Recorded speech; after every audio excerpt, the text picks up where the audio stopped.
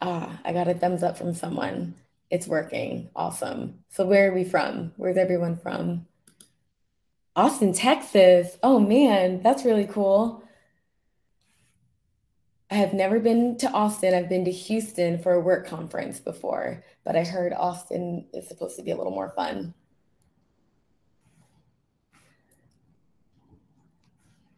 Thank you for joining, Carol. Okay. Well, it's 10:02, so I'm just going to go ahead and jump in because time is of the essence. So, thank you all for joining. My name is Mishel Williams.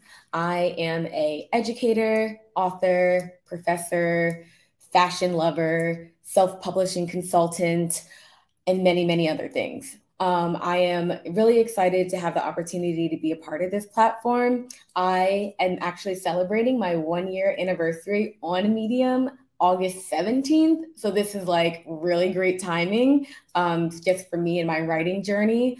I began writing as a child. Always used to write myself like conversations. I have, back in the day, those old notebooks, the black and white notebooks. I would literally fill them up with all these conversations that I would have with myself, just like processing things, or I had a bad day at school. I'm just writing everything out. Some things are happening at home. I'm writing things out. So writing has always been a part of me. As we get older, go into college, start a career, I stopped writing for a very long time. And I recently picked it back up again because of life. And we're going to talk about that and what that journey looked like for me. So you guys are here today to learn how to live a soft girl life or soft person life in a work with work-life balance, because let's face it, life is hard and everyone deserves a little softness in their life. So I wrote this blog back in November of 2022, I believe, and it was my most popular blog. I will drop it actually for you guys in a little bit so you can take a look if you've never seen it before. And basically, I was outlining several things that I did to just promote wellness in my life. So before I go into what those things are, I want to tell you where I got to that place. And then I want to end our session today with you guys creating your own just pledge and identifying some things that can help you live a soft life too. Okay, so my post-soft girl life. My post-soft girl life looked like working 14 to 15-hour days as first-year teacher in Philadelphia. I taught autistic support, life skills, emotional support, some learning support as well, if you're familiar with those disabilities. And I basically just worked myself like a dog.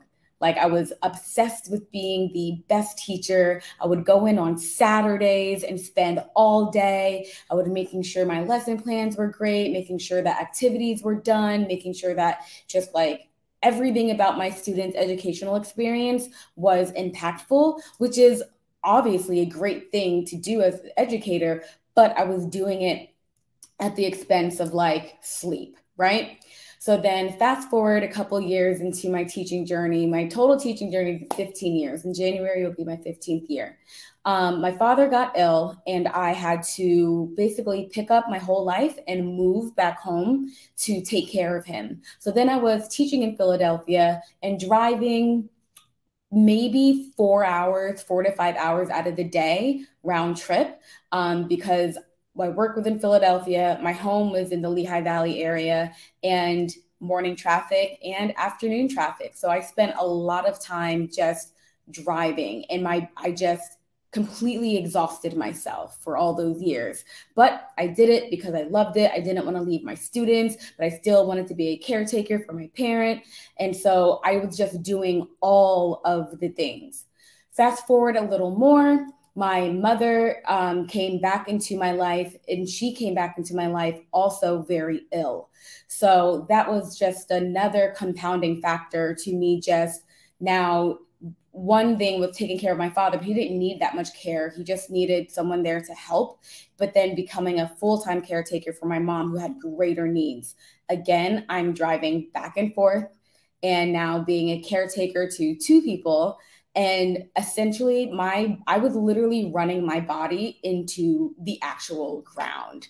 I lost tons of weight, not a good thing if you're not trying to lose weight. My hair started like not growing well. My nails were brittle. Like I wasn't eating properly because by the time I would get home, I'd be too tired to eat. Right.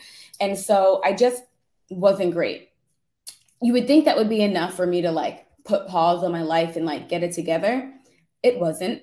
So I eventually got a job near where my parents lived. That was the one thing that I did. And so after working there for a few years, and I thought that I was going to try to get myself back together, life happened.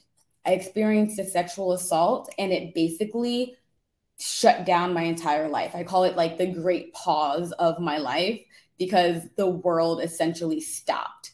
And as awful of an experience that was, I needed the world to stop because I was not well. I was not taking care of myself. I was trying to take care of everyone around me, students, having a student live with me for 3 months because they weren't safe at home. I mean, I was just like doing all the things, and I needed that stop in my life. Now, do I wish it was that circumstance? Absolutely not. But that great pause in my life really humbled me and made me realize that like my life as I was living it, being that workaholic, was not sustainable, right? Like it's not sustainable to work 13, 14-hour days and expect to be a functioning, healthy person. So because my life stopped and I immediately went into therapy, I started learning things about myself and my nature of like, why did I work myself so obsessively, right? Like, why did I feel like I had to come to the aid of like so many people in the way that I was showing up, but then recognizing I wasn't doing that for myself. So after some pretty tough, therapy sessions, my therapist asked me, Mishel, who would you be if you weren't a caretaker, if you weren't an educator? And I couldn't answer the question. Like I legit, like, I don't know, because I had lost so much of myself in just trying to work. And it wasn't sustainable. And I was realizing that. So the very first thing that I began to do, these are like the steps that I did to really start implementing that work-life balance, is one, I let my body be still. Just full stop. If I woke up and it was a weekend and I was just tired on a Saturday, where I usually would wake up early and try to like work, I let my body be still. Like I didn't push myself to do more than what my body was telling me it couldn't. If I got off of work and I might think in my head, okay, I want to do just one more lesson plan, or I want to do one more thing, and my body was telling me I couldn't, I didn't. I just full stop, let my body be as still as possible when applicable. And then another thing I did was actually make my time a commodity, meaning I prioritized my time with my friends. I would put them on my calendar. I would prioritize time to pour into myself, get that massage, get those nails done, just go to the sauna, but I would put it on my calendar and make it an appointment, just like I would for anything else, to hold myself accountable to taking care of myself. Another thing I did was just really implement strong boundaries with people. Like saying no became my favorite word. Like, no, I'm sorry, I don't have the capacity to do that. And then not feeling bad or guilty about it, because at the end of the day, I can't function and be well for anyone in my life unless I am functioning and well. And also just stop releasing the idea of like, I owe people my time. I don't always owe people my time. My time is a gift. It's a commodity. It has a value. And I should own that value of my own time as well. Another thing I did was daily meditation. I just meditated before we got on here because I was so anxious. And so I just really have implemented 10-minute meditations throughout my day in the morning when I'm feeling like really anxious about something. And it's really, really been helpful. And alongside of that meditation was just fitness. Fitness for mental health is my favorite little slogan because I don't personally have like fitness goals like lifting or anything like that, but just getting that heart rate up and just like moving your body releases so many endorphins and healthy things in our body, and it feels great. So like so fitness for mental health, that meditation, those boundaries, and then last, setting up realistic expectations for my work-life balance. I am currently a school leader, and in leadership, it's a 12-month position. It's a nonstop, it never ends. There's no breaks like summer break. And so the work, because it never stops, it's easy to always keep working. So really implementing work boundaries, like after 4 o'clock, I'm done. I'm checked out. I don't communicate with parents. I don't communicate with my staff. I really try to make 4 o'clock the hard stop. And then because I know that my work is demanding, I do give myself the 1 day a week to work really late. Wednesdays are my work late days, but that's manageable for me and realistic for me because the work never stops and it needs to get done. But also the work is always going to be there. It's never going to stop. But for me, it's realistic to have at least 1 day a week that I know is my work late day. And then the rest of the days and the weekend, I do not work on weekends. So if I can help it, don't work on weekends. That's like a balance that works for me. So I want you all to identify what would be a realistic work-life balance for you, because the more you can identify a schedule, the better it is to uphold that boundary when you try to implement it. So the last thing is just like giving myself that grace. So giving myself the grace to know that I don't have to be Wonder Woman. I don't have to save the world. I don't have to save everyone around me, and know that it's okay. That doesn't mean that I'm not a good person or that I'm not good enough, right? Just giving yourself that grace and permission to be still. Giving yourself that grace and permission to just go to the gym and work out. Giving yourself that grace and permission to just get a massage, and not just, once every month. Make it every 2 weeks if that's in your budget. Like whatever it is in your budget and that you have that can be your time, whether it's going to a park and going for a walk twice a week.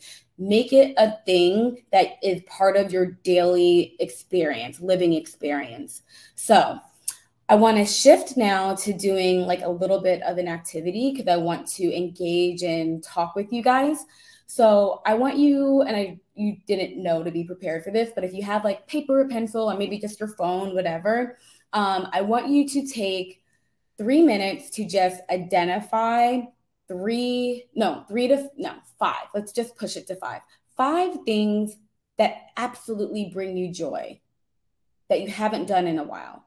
What are 5 things that bring you joy? Take 3 minutes to jot those things down. So I would love for you guys to share.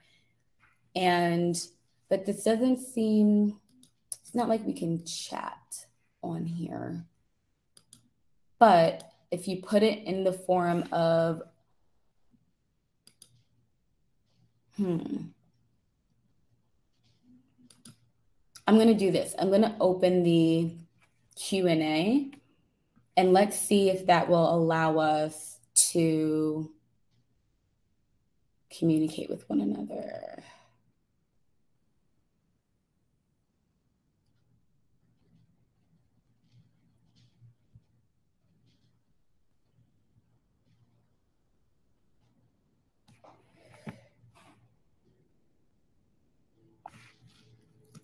Oh.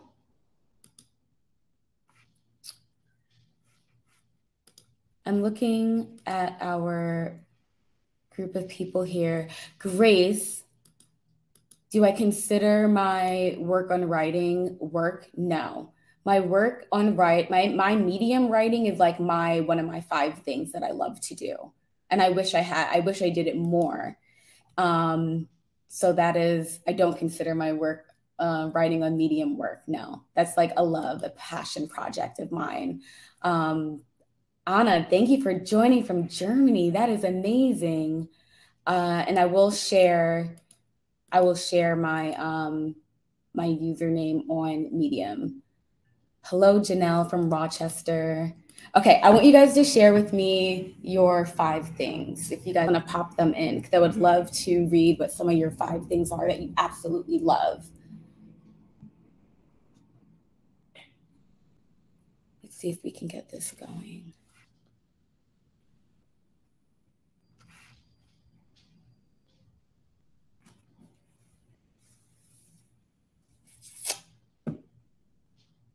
Or can you guys come off mute? Are you guys able to talk to me? Because I would love that. Don't be scary. I'm not scary.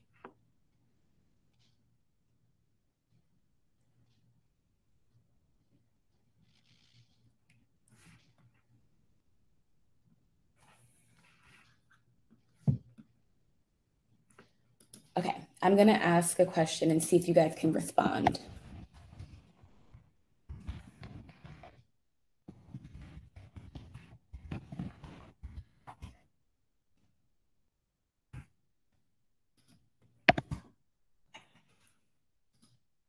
All right, let's see if you guys respond to this question. I have to review and approve my own question. That's silly. Okay. So if you guys can hit reply and share with me some of your 5 things that absolutely bring you joy, I would love to know.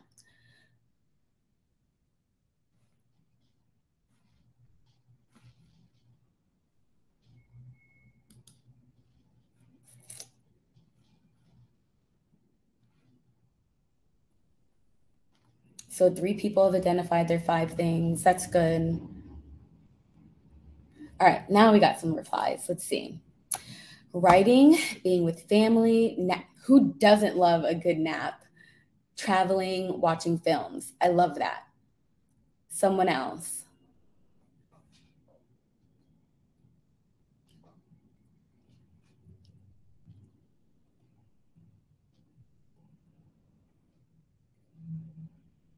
There's a part 2 to this little activity that we're doing, friends.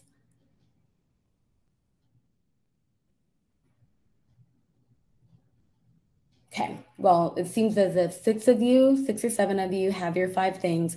What I would love for you guys to do next is to take out your phone, and I want you to schedule those 5 things in your phone. It may be silly, like being with family. I want you to schedule a moment like this week where you're blocking out time to be intentional about spending time with your friends or family, rather. I want you to schedule your naps. I want you to schedule your naps. And I also want you to schedule when you are going to do some writing, even if it's for 5 to 10 minutes. It doesn't have to be for a long time. Because what this does when you put things in your calendar, it makes them a little bit real. For me, it does. If I say that I'm going to show up and participate and do some event, go to some event to support a friend, unless it's in my calendar, it's like 50-50. But if I put it in there on my calendar, because my calendar rules my life, then I know I'm going to show up and I know I'm going to do it. I put when I'm going to go to the gym on my calendar in yellow because it's bright. I look at it and I see, okay, these are the times this week where I'm going to get to the gym. It helps me stay accountable. It also builds in that balance of like that release that I need because work is so stressful. So I want you guys to schedule your 5 things in your calendar, whether it's your Google Calendar, Outlook, wherever. I want you to put at least 3, but max the goal is 5 of those things that you identified in your actual calendars. And then I would love to hear some of the things that you guys have shared, I mean, that you've written down. And also, I'd love to hear from you guys what's the biggest barrier to having that work-life balance that you can think of for your life. And I'd love to talk through that with the last 10 minutes that we have.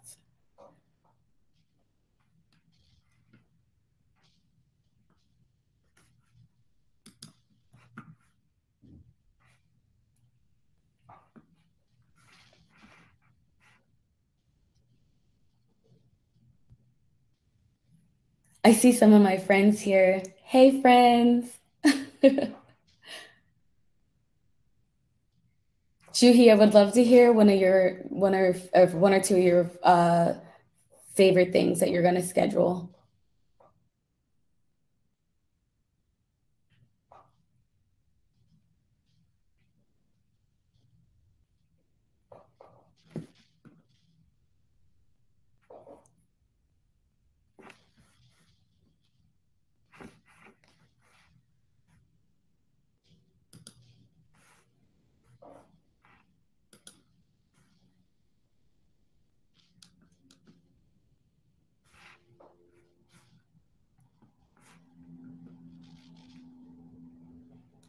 I'm sorry I'm not familiar with this platform, you guys.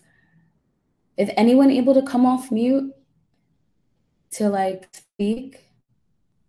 I think I assumed that that could be a thing.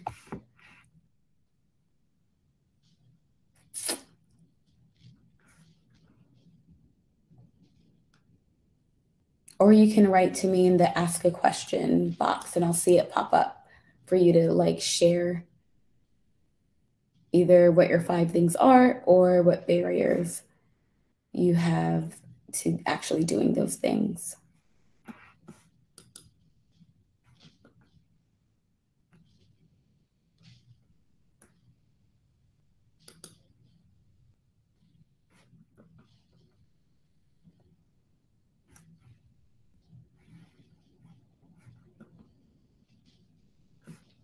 Okay, friends. Well, I'm sorry that we aren't able to like engage back and forth a bit more.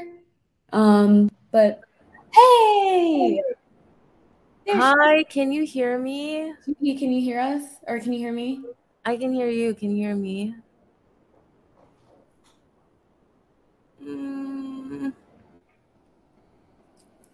It seems like your audio is trying to join, but I'm not entirely sure.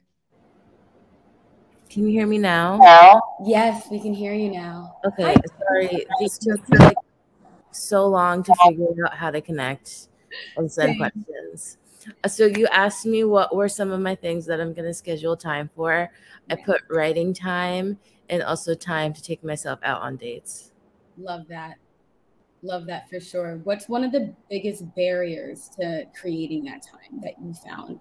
I think having the discipline to do these things when my motivation runs out.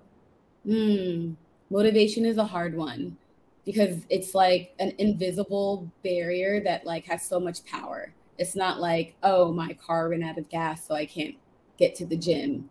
So that is a hard one. What do you think? How could people in your care circle help hold you accountable for when like you're feeling less motivated?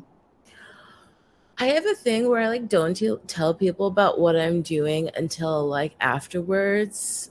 I think it's just like a cultural thing with the way I grew up. And I feel like it just protects me from being called out. But this summer I'm learning I just need to tell people what I'm doing because it helps them too. And also like sometimes I do need them to like gently call me in and check up on me. And it helps a lot. I love that, the calling in thing. Because it's all about just like making sure we're all well rounded and taking care of ourselves. Because if not, we're all just worked to death because capitalism. We feel like we need to constantly be moving. Grace, I'd love to hear from you. What are some, thank you, Juhi, also. Thank you so much. Hi. No, I was I was having trouble with this Q&A and then my thing got booted and it reset. I wrote down walking my cat and taking a hike around the new park that's around here. Nice. I don't know. I feel like I just don't make time for it, I guess is it. And so it's how do we, so in order to make the time, we have to make the time, right? Do you think scheduling those things in would hold you a bit more accountable? I actually did add it to my calendar for tomorrow. I'm like setting up my morning to go to the park. So it's just, you know, by the time I remember, it's late and then it's too dark to walk ninja or anything like that. So well, I have every confidence that you will get get better at scheduling and making the time. But you're right. I think something that distracts us a lot of the times is just like our fatigue, actually. Yeah. Right. I have chronic pain and all of that, so it makes things a bit more difficult. And I have actually like tried to be more active with self-care. I've actually started recently going to acupuncture, doing the regular massage, and like I get facials, which I probably don't need, but it's like relaxing. It's just that like being able to just kind of lay down and everyone needs facials. Are you kidding me? It's essential to life. That's really good though. I'm really glad that you are doing little things, right? To like get yourself out of the house even. I know it's probably difficult with your chronic, condition, but even if it's just those little things, it makes all the world in the difference. I also find, you guys, that just like silence, like sometimes like I will spend my whole Saturdays like not watching TV, not listening to music, not being distracted by like Netflix. Just, are you still watching? Yep, I am, because I'm just sitting in front of a TV. Something about sitting in silence is like very calming. I think that's like also why I kind of like the facials and acupuncture. Like I did the acupuncture and she walked out of the room after doing the needles and I passed out hard, like probably more than I have. I love it. I've never done acupuncture, but I've always wanted to. But yeah, you should try it. I guess I should. Like I've got some neck things going on. Yeah. So I should. Like when I met with her, like I just met with her for my first time last week, and she was like, it was like a holistic like practitioner, probably like listened to me more than my doctor did. And like we went through my full body head to toe and like everything. She was even like, incredible. Do you want to have kids eventually? Because we could work on your fertility. Like just all these random things. I'm like, oh, I didn't know this was something acupuncture did. I didn't know that was a thing either. Thank you for sharing that with us.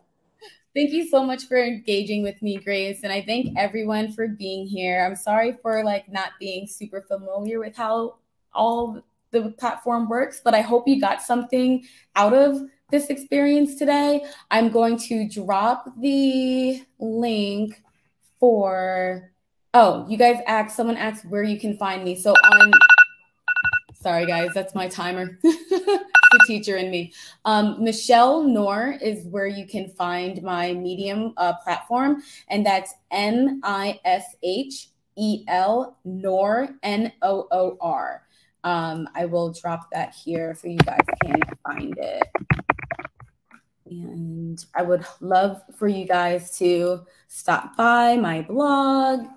Like, let me know you're there, like something, leave a comment, engage with me. I love engaging with people. It's like fun for me. I get my energy from interacting with people. So I really do hope that you got a little something out of today's session. And I hope you enjoy today's Medium Day and listen to other speakers. I'll be on again at 11 to talk about how to write some pretty nuanced stories when they're not the most popular of opinion, because truth to power. So honoring your truth is the next session. Hope to see you again at 11. Thank you.